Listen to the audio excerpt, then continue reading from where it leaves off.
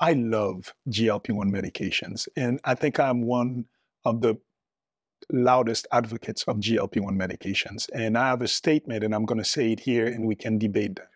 To me, GLP-1 receptor agonists have been the most important medical breakthrough since the invention of penicillin. That's quite a strong statement, yeah. And let me tell you why. What used to kill us back in the 1900s? Infectious disease. So the invention of an antibiotic was world-changing, right? What's killing us now? Metabolic disease.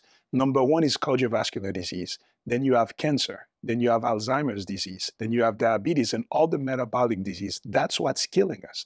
And when you look at the statistics of metabolic disease globally, they've been worse over the past 40, 50 years. So despite advancement in technology, despite advancement in nutrition sciences, now we can say pretty fairly that most people know what they should be eating, but they're not doing it.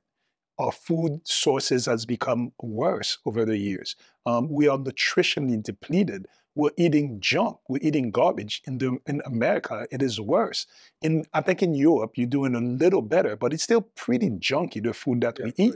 So despite all of this knowledge and advancement in science, now 2 out of 3 Americans are considered overweight or obese. Cardiovascular disease remains the #1 killer, despite advancement in invasive cardiology, invention of different medication, including ACE inhibitors, beta blockers, we're still having so much metabolic disease that's killing us.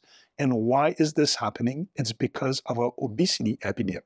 It's the increase in visceral fat, and it's the bad foods that we're eating. So, chronic inflammation now has become the buzzword of our industry, the health span medicine. But chronic inflammation is part of insulin resistance and part of obesity and increased visceral fat that we're seeing.